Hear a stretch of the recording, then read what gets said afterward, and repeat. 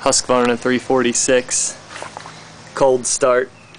See, I'm putting my hand in the muffler, totally cold.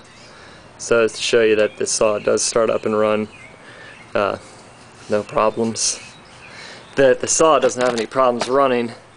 The problem for me is that the oil leaks, and it's not the cap. But for an occasional user, it won't be a problem. See, there's a drip right now.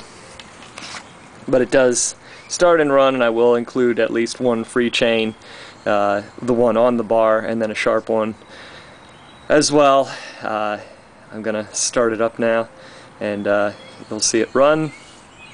And I'll include the serial or the year that it was made in the listing. I think this is a 2006. I'm nearly positive on that, but anyway, to get it started now.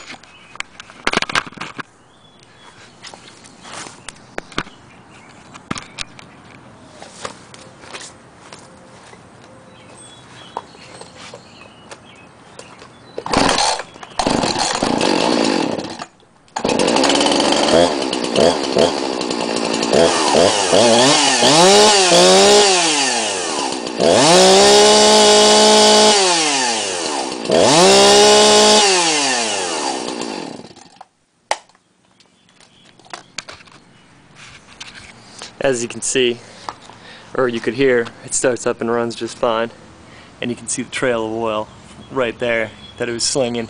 There's no problem cutting, running, starting, everything like that, but it does leak oil at a substantial rate, enough so that it is I'm ready to turn it out and get myself a new saw. I'll pass on these savings to you. It's a great saw. It'll provide you years of service. Just gotta refill the oil tank and empty it at the end of when you're using it.